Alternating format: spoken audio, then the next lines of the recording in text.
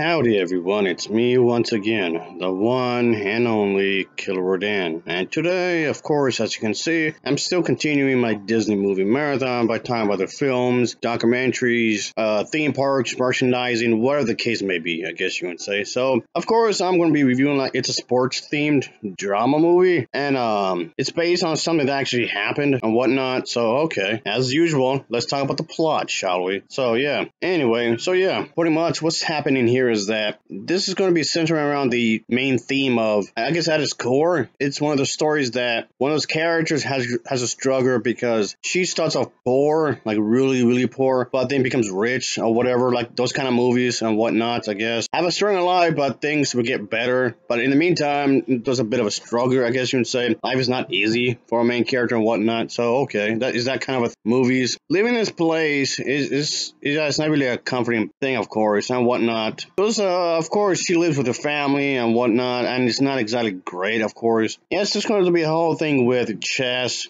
That's a central thing as well, of course. So, obviously, even trying to do that's going to be a bit of a struggle, of course. Pretty much the overall idea here is that the film does proceed to track down the ups and downs of this individual who basically has to go through the successes of these competitions, these tournaments and whatnot to follow her dreams.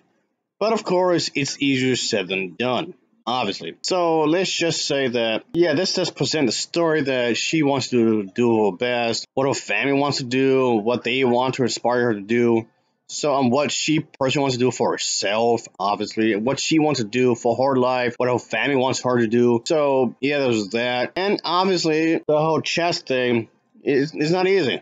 Not gonna be an easy thing to do, of course. So yeah, like I said, it's supposed to be based on a true story and whatnot, and it pretty much centers around this young girl who pretty much wants to do a thing for a living, of course, and she does help her widow mother and support their stronger family, which does include 4 siblings. So, but the thing is that her life does take a 360-degree turn when she meets up with this one individual who happens to be a soccer player turned missionary.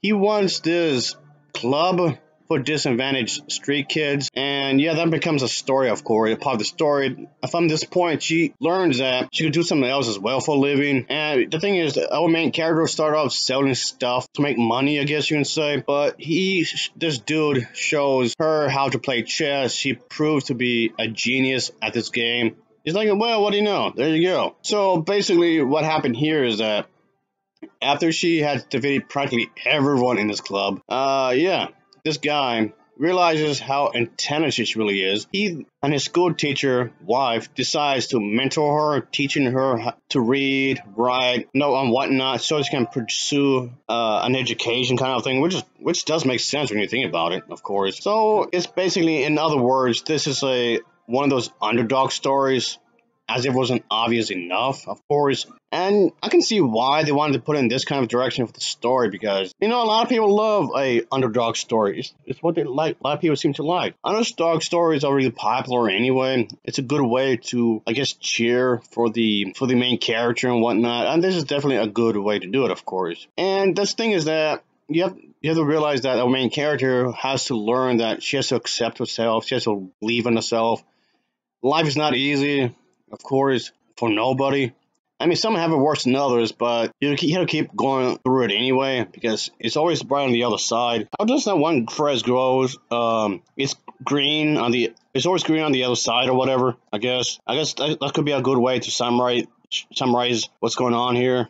So, well, that's one way of putting it anyway. But yeah, that's the thing. So, she has to go to these major national and international chess tournaments, including one in Russia, into accepting her into these competitions. Of course, she has to gain confidence from her wins and has to bring in her achievement or whatever. But like I said, it's easier said than done. She has a goal, but yeah, it's gonna be a struggle. That's for sure. That's gonna be a big struggle for her. But yeah, of course, she wants to achieve her dreams no matter what, despite the fact that even people may say, no, you're crazy for doing this kind of a thing. How dare you?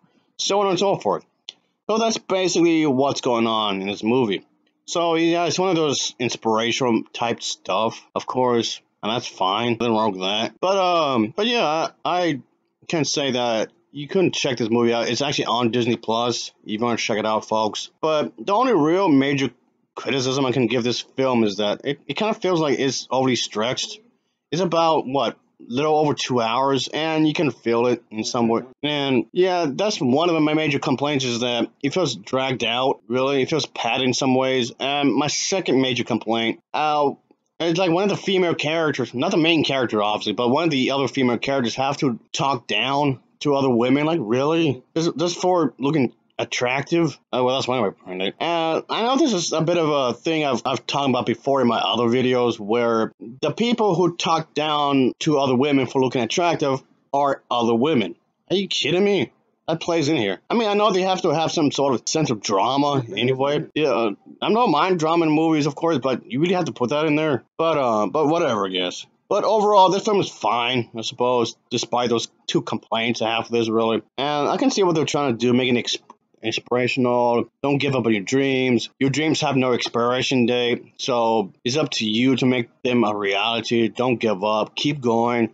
Despite the fact not having the easiest life, like, at all. So yeah, I can see what they're trying to do with here. I can see what they're trying to aim for and whatnot. So the themes for this movie, documentary style, kind of, I don't know if that's the proper way of saying it, like a biography. Yeah, I guess that's a better way of saying it. It's more of a biography for this kind of a thing, I guess, is what you call it, a biography, I suppose. Because, like I said, it's supposed to be based upon something that actually did happen and whatnot. Like, okay, that's cool. So anyway, it's definitely worth a watch, folks. I would say so. Anyway, I'll give this film an overall rating of a 7.0. I think it's a 7.0 for me. So, of course, as always, thanks for watching, and take care. Until next time, see ya. Oh yeah, later. Yeah.